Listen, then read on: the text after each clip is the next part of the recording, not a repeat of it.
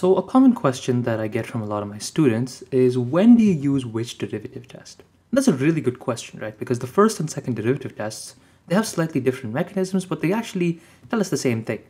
So sometimes it can be pretty confusing as to choose one test over another, especially if you're not given a lot of rigid guidelines in whatever context you're working these problems in, right? So in this video, I'm just going to sort of give you some pointers on how you might decide which test to use. And then we'll do some practice problems just to sort of drive home some of these ideas. Okay, so let's get started. So the first thing I really want to bring home here is that both tests are equally correct to use, right? So both tests are perfectly legitimate. So what I'm going to tell you is like some situations in which one test is easier to use than another, where using one test will save you a lot of calculations, but ultimately both tests will give you the right answer, right? So both tests are valid methods. You can use whichever one you're comfortable with. What I'm telling you is more like guidelines as opposed to like sort of rigid principles. However, there are two exceptions, right? There's two exceptions you should know. These exceptions are, the first thing is when your first derivative, where f prime of c, of course c, if you remember, is our critical point, right? And so when f prime of c is undefined, that's the first thing. It's undefined, right? Because if you remember, the definition of a critical point does allow our first derivative to be undefined at that point, provided this point is still within the domain of our original function. So therefore, this could definitely happen. And in this case, you actually can't use the second derivative test because you can't take a second derivative there.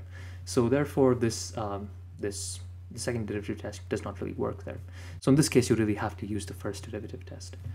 The second thing is when f double prime of c, again at that same critical point, equals 0. Because again, that's one of the places where it tells us that the second derivative test breaks down, so we really have to use the first derivative test in both of these cases. So those are the two hard restrictions to what I'm about to tell you, right? So let's get started.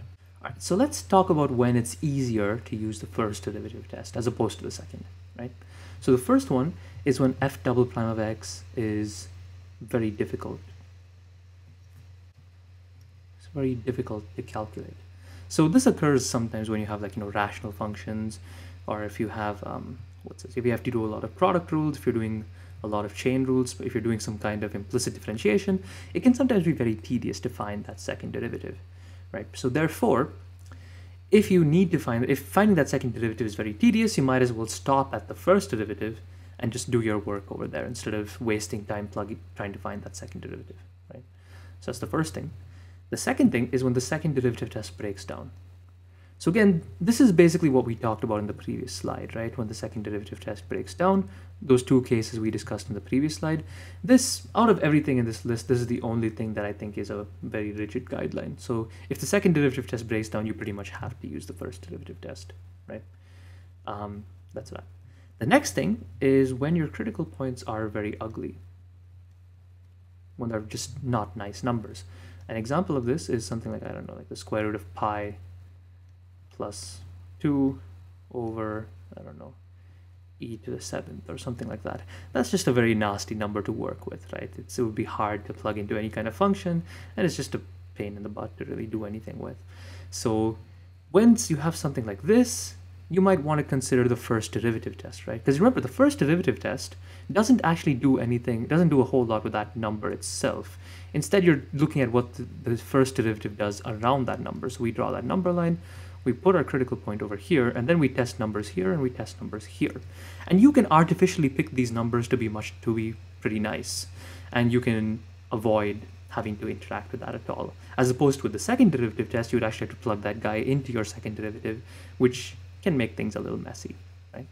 So those are some situations in which I think the first derivative test would be easier. Again, bear in mind, this list is not exhaustive. There's a lot of other potential situations. These are just ones that came to mind, right? What about the second derivative test?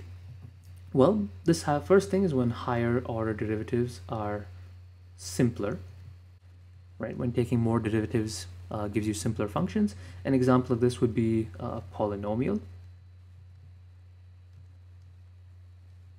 Right? For example, when f of x is a polynomial, right? For example, x to the 5th, when you take more derivatives of that using the power rule, you're gradually creating a more simple function, right? So that's why the in this particular case, in this kind of a case, using a second derivative test would actually be nicer, because you have your end result will be a much simpler function, so it's a lot easier to work with that. The next thing is when your critical points are nice, right, as opposed to this guy right here. So when your critical points are nice, right, all you have to do is plug them into your second derivative, right? And if they're nice numbers, they will work well with your function. So some examples of this, would be like things like 0, it's a bad 0, but 0, 1, things like that. Those are very easy to plug into any kind of function, and so it'll make your life a lot easier. So it'll make doing the second derivative test a lot quicker, as opposed to with the first derivative test. Even though those numbers are nice, you still have to actually plug in numbers around these nice numbers. So you could just save yourself some time, take the second derivative, plop these numbers in there. Hopefully it'll turn out pretty nice, right? The last one here is when f prime of x and f double prime of x are of equal complexity. The reason I'm saying this is because if it's about similar difficulty to plug into your first derivative versus your second derivative, you might as well do this, because with your first derivative test, again, right, you have to plug in a point here and plug in a point here around that individual critical point. Whereas with your second derivative test, we're just taking our second derivative, right, and then we're just plopping in these critical points in here. We don't need to test any values around those critical points. So if the first and second derivative are about the same difficulty to plug these numbers into, you might as well take your second derivative, plug the critical points straight into them. It's a little bit less work. So once again, just a little disclaimer here, these are not like rigorous rules. They're more just like guidelines. You're welcome to choose whichever test you want. Again, this is the only one that I want to say you have to follow, right? But apart from that, everything else is just guidelines. Use them well. Of course, there are situations when even these will not entirely overlap. So there are functions where the second derivative is very difficult, but you might get nice critical points. So use your judgment there, just to choose what test to use, right? But these are some things you can follow. So now let's do some examples so we can really nail this stuff home, right? So we want to find and verify all our extreme values for this function right here, okay? F of x equals x squared minus 6x plus 1. So let's go ahead and start the way we normally do. So the first thing, of course, that we are going to do is we are going to find our critical points. Okay, we want to find our critical points. To do this, the first thing we're going to do is we're going to take our first derivative, which in this case we're just going to use a power rule here, right? And if you do that, you will get f prime of x equals 2x minus 6. We're going to set that guy equal to 0. So now it's just a little algebra. We're going to push the 6 over to that side, divide by 2. We're going to get x equals 3 at our critical point. Okay? Nothing new so far. Now, here's when we need to think a little bit more. Which test now can we use to verify that this is in fact a local min, max, or none of the above? Well, if you think back to the guidelines we talked about, this is a polynomial, right? So it's actually getting simpler. Like the first derivative is, as we take more derivatives, this function's actually going to get simpler. The higher order derivatives are going to get simpler. So therefore, I'm actually going to go ahead and use my second derivative test. So I'm going to use my second derivative test. And you'll see why in just a second. You'll see exactly why just a second here. But I'm going to use my second derivative test. So if I take my second derivative, right, I'm just going to get 2. That's my final answer. Now that number is not even dependent on x, right? It's just a constant. So regardless of what value of x I plug in, I know my second derivative is going to be just 2. And 2 is greater than 0, right? It's greater than 0. So therefore, our conclusion is that we have a min at x equals 2, at x equals 3.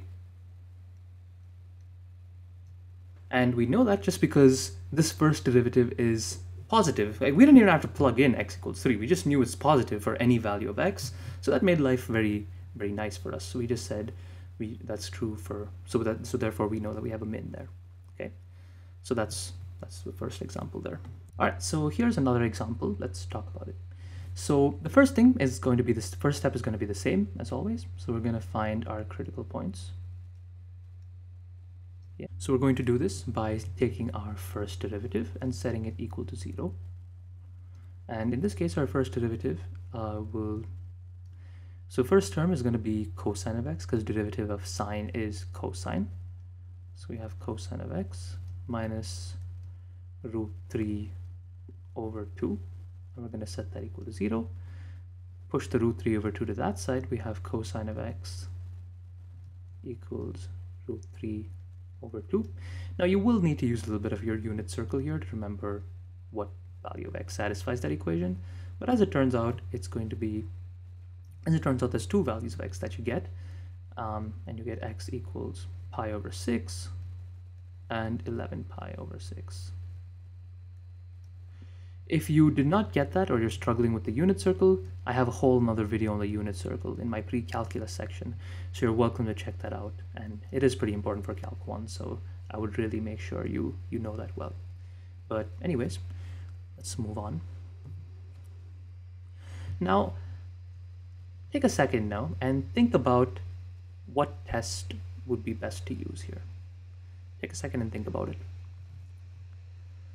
Well, I'm actually going to go for second derivative test. I'm going to go for my second derivative test. So let me stress though, again, first derivative test is also okay. It is correct to use the first derivative test here. It's not, in my opinion, it's not the best way, but it is not incorrect to use the first derivative test here. I want to stress that again, because it is also a valid method. I just think second derivative is easier in this case, and I'll explain why in a second here, but the first derivative test is also fine. Just don't forget that, right? Just because I chose the second derivative test does not mean it's incorrect to use the first derivative test, right? So we take our second derivative, and derivative of cosine is negative sine. So we have negative sine of x as our second derivative. Okay. Now let's plug in our critical points. And now here we come to the reason as to why the second derivative test works nicer here, because notice our second derivative is a trig function, and those angles are very nice angles to plug into a trig function, right? So it works out very nicely for us in that way. So we can just plug in these straight into our function. We don't need to worry about drawing a number line and plugging angles in the different sides of this. So it just works out a lot nicer here for us, right? So f double prime of pi over 6 is going to be negative sine of pi over 6, which is that. And sine of pi over 6, if you remember, is just 1/2. So this would be negative 1/2. Again, I'm not so interested in that particular number itself, but I am interested that it's less than 0. It's a negative number. And because of that, using the second derivative test, I can conclude that I have a max at x equals pi over 6. I can go ahead and write that conclusion out. Okay. All right. Now let's look at the other point. If I plug in 11 pi over 6, okay, I will get negative sine of 11 pi over 6. And 11 pi over 6 has the same magnitude as the units as sine, like sine of 11 pi over 6 and sine of pi over 6 have the same magnitude. But however, since we're looking in this quadrant of the unit circle right now, it's going to be negative. So this piece right here is actually going to be a negative 1/2. And then we multiply the negative 1 after that. So we actually end up with a positive 1/2. And Once again, I'm not nearly as interested in that number itself as I am in the fact that it is greater than 0. And so based off this, I can make the conclusion that I have a min at x equals 11 pi. Let's make that a little nicer. 11 pi over 6.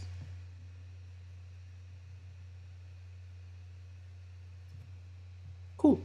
So that's basically how we do this problem. Okay, so here's another guy here. So let's talk about this one. So once again, our first step is always going to be to find our critical points, right? And as always, we do that by taking our first derivative, and we want to set that equal to 0. Now the first derivative here is going to involve a product rule, right? Because we have a multiplication of functions. If you're still struggling with the product rule, remember I have another video on that. You're welcome to check that out. I'm just going to rush through it a little bit here, but if we do that, we get the first derivative of x times e to the x. That's just going to be e to the x times 1. And then we add x times the derivative of e to the x, which is just going to be x e to the x. Okay, we want to set that guy equal to 0. Now initially that looks a little bit daunting, but look at this. We can actually factor out an e to the x from everything. So we get e to the x times 1 plus x equals 0. So now we can use our zero product property, set each of these terms equal to 0, and see what we get.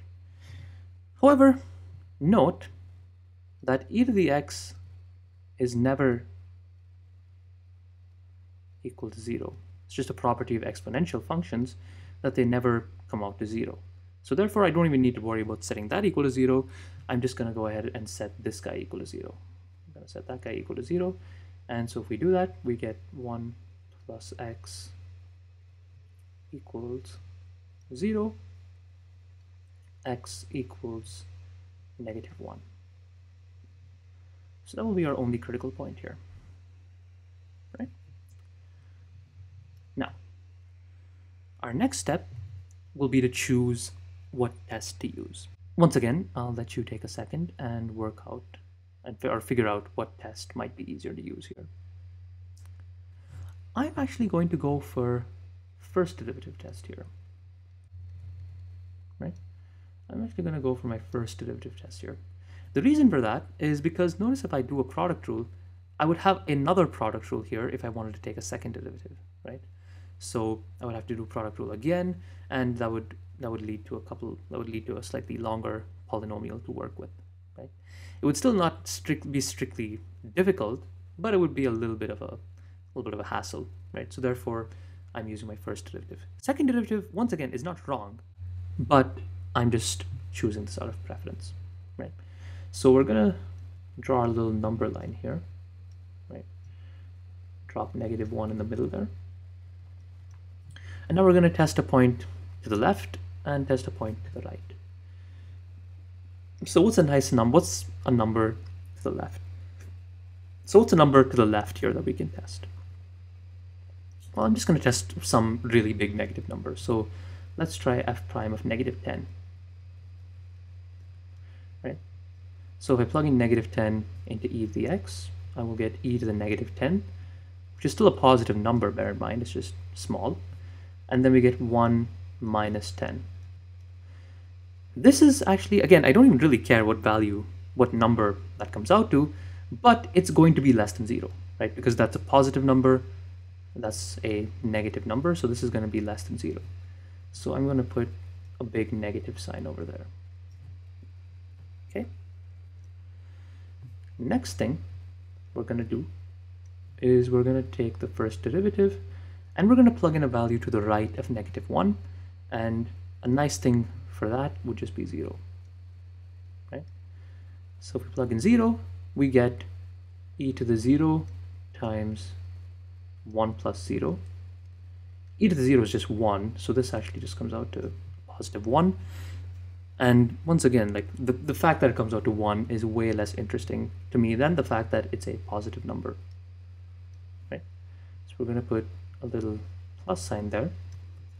And now Notice here that we switch from plus to minus, right? So given this, we can conclude that because we switch from plus to minus, we have we switch from minus to plus. My apologies there. Because we switch from minus to plus, we know that this must be a min.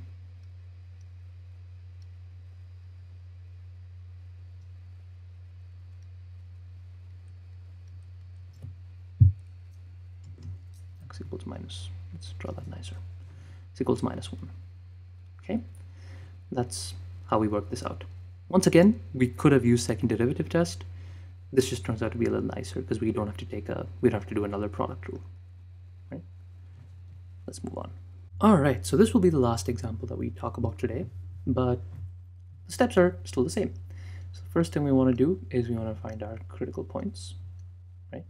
So we do that by taking our first derivative, setting it equal to 0. So the derivative of L, so here we're actually going to have to use a chain rule, right? I hope you saw that even before I said it, but we will have to use a chain rule because we have a natural log on the outside here, and inside we have this big x squared plus 1 here. So we will have to use a chain rule there.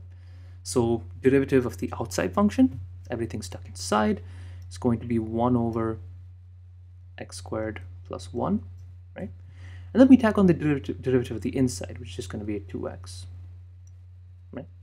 So that's our derivative. We want to set that equal to 0. Okay. So if we're setting this equal to 0, we multiply by the denominator on both sides. So we end up with 2x equals 0 and x equals 0 as one of our critical points. Now you might also ask the question, aren't critical points also defined as places where the first derivative is undefined? That's absolutely right. So therefore, we would actually also have to check to see where that equals 0, right? So we'd have to say x squared plus 1 equals 0, because we're trying to figure out where f prime of x is undefined. Let's actually make a quick note of that. So this would be where f prime of x is undefined, right? So therefore, first thing we do is we subtract 1. So we have x squared equals minus 1. Now we can take the square root of both sides, and you will already see at this point that there is something very wrong with this, right? We have plus or minus the square root of minus 1, which is a complex number, which is not good for us in this class. So therefore, this just doesn't work for us. So we can just go ahead and say that's our only critical point. So we don't even need to care about it. So f prime of x is defined everywhere. So x equals 0 is our only critical point. Okay. All right. Now let's talk about what test we could use. Right? Take another second, think about what test might be good to use. I'm actually going to go with first derivative this time as well. And do you see why? Well, the reason why is because when I take that first derivative, now I have a quotient up here, right? I have a quotient. And to take another derivative of that, I need to use quotient rule, which is a bit of a pain. So to avoid that and save myself the trouble, I'm just going to go ahead and stick with my first derivative test. Second derivative test also would work. I think it would not be as bad in this case as well, but first derivative, in my opinion, is a little easier. All right, so let's go ahead and do that. So let's put our trusty old number line here. So we have a critical point there. And now let's test our intervals. So let's see what happens if I plug in something like this. Let's try -1 as our first critical point. So my denominator is always going to be positive, if you see that, because x squared plus 1 cannot equal 0, and therefore cannot equal 0 to begin with, and it would definitely not equal any negative number if you tried working that equation out. I'll let you try that out. But basically, The sign of my first derivative will depend exclusively on what's in the numerator, right? So when I plug in -1, I get 2 times -1 over some positive number. And so this is going to be less than 0. Right? So I'm going to draw a little minus sign there. Now, to the right here, I'm going to plug in 1. Once again, I will have 2 times 1. I'm still dividing by a positive number, so that will stay the same. And so this guy right here is just going to be greater than 0. So I'll put a plus sign there. Okay. So given this, we can now conclude that we have, once again, since we go from negative to positive, we have a min at x equals 0. And that's it. So that's all the examples I have for you today. Once again, I hope this was helpful, and I hope this kind of showed you a little bit of, I hope this kind of answered that question of where you can use one derivative test versus another.